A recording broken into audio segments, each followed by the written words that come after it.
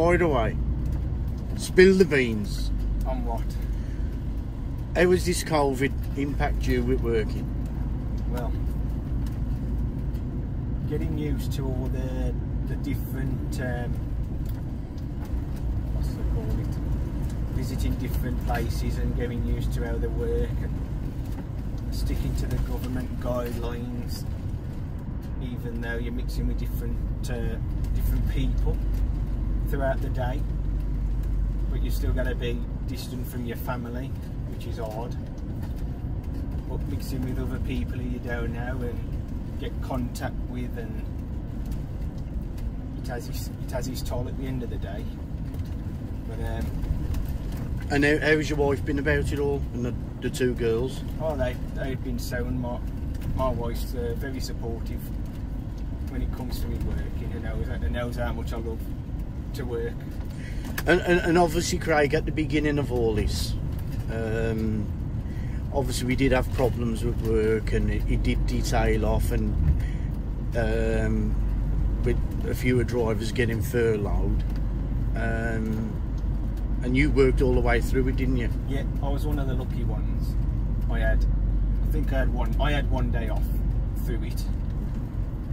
But since then, I've worked all the way through. Yeah. And a few of your friends also worked for the company and all that. They've been the same. This is a lovely view of Pensnet. We're on our way back to the unit now. He's just loaded up from one of our customers. Now Craig joined us as a Class 2 driver. When did you join the company, Craig? January 2018.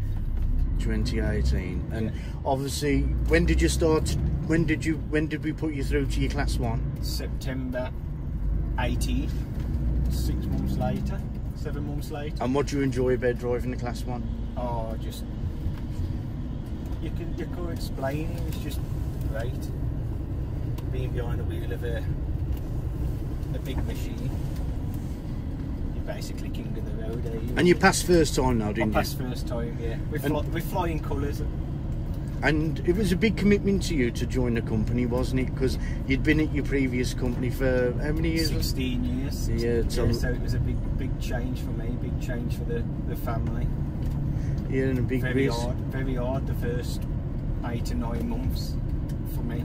Yeah. To adapt to different work situation and different times of working, finishing different times of night, but I've adapted quite well, I think. And I just enjoy it. I just enjoy doing what I do. And do you enjoy working for the company? Oh yes. I wouldn't be here if I were. I wouldn't. But you know. I've got yourself to thank for putting me through my Class 1. And yeah, no worries at all there, stuck by me. So. But listen, let's kick back to this COVID thing. When it first really lockdown come in, could you call it a lockdown as such? I don't think so. Not for myself. How was you going to customers? Well, obviously, I know we had a lot of trouble with customers not being open, and but how was you with the customers? Was they? I know there was.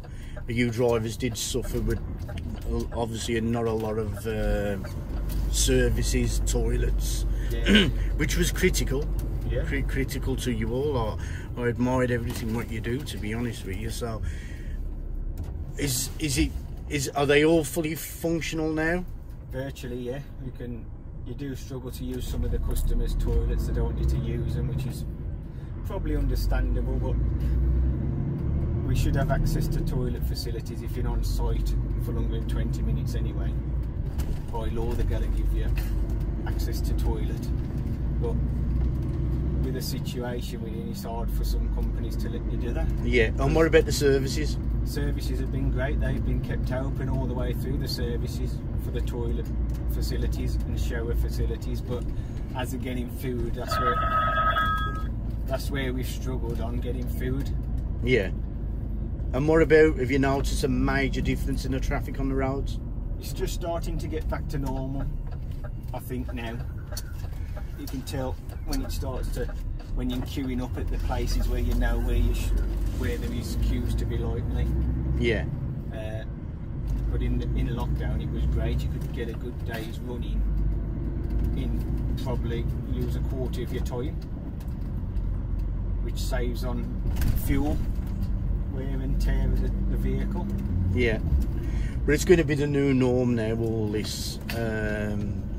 It's going to be another health and safety issue with all this. We're all going to have to adapt to it. Yeah, with sanitising and everything like that. And what do you like about this daft truck, Craig? Oh, I just love it. I love daft truck. Yeah. The drive, the smoothness.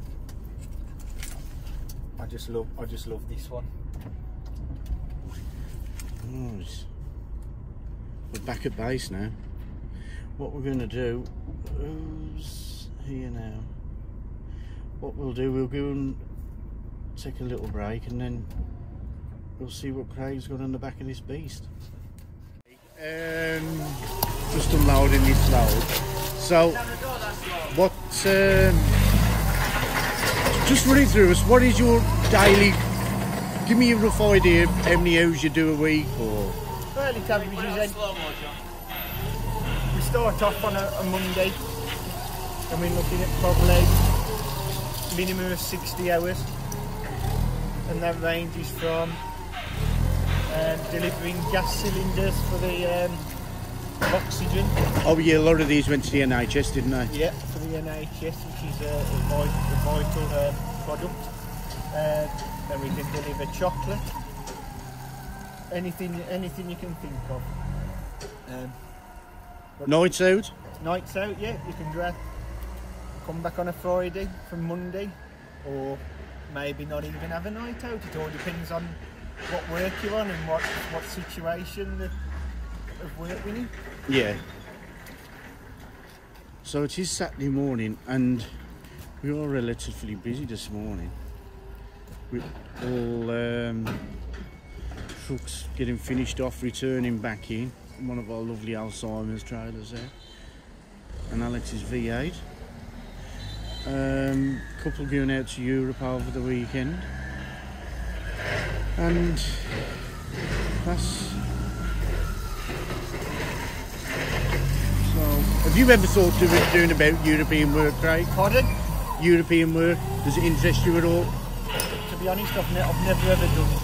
No? I wouldn't mind it. I would give it a go for the experience and something different. You get a bit of sun on my legs.